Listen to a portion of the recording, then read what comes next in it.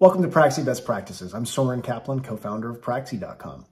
McKinsey's 7 degrees of freedom model really represents an approach to define how you're going to grow your business.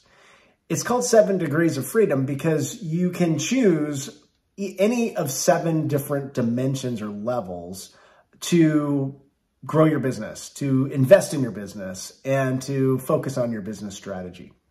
So the challenge is looking at each of these as a challenge, meaning the first degree is really maximizing existing customers. So they're already your existing customers, you're selling things to them. How do you just maximize kind of that customer base? It's lower risk, it's less of a challenge, and it allows you to probably move more quickly. But there might be less of a reward there. Unless you're going after a significant disruptive innovation, you're probably going to be focused more on the incremental side.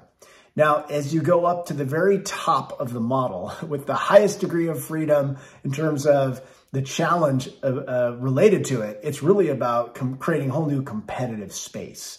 So that's where you've got investments in technology, you've got new go-to-market models, you've got a whole new business model probably as well.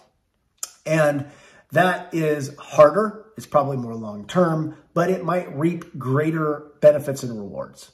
Now within the top and the bottom, in the rest of those 7 degrees, the other 5, you've got things like geographic expansion and other strategies that might be, different levels of difficulty and challenge and different levels of return. And it's really up to you to analyze and look at each of these different options and then come up with pluses and minuses for going after each. But it's a great tool to get a team talking about the options and getting aligned around what you want to do to move forward and grow your business. For more best practice templates and applications, visit Praxie.com.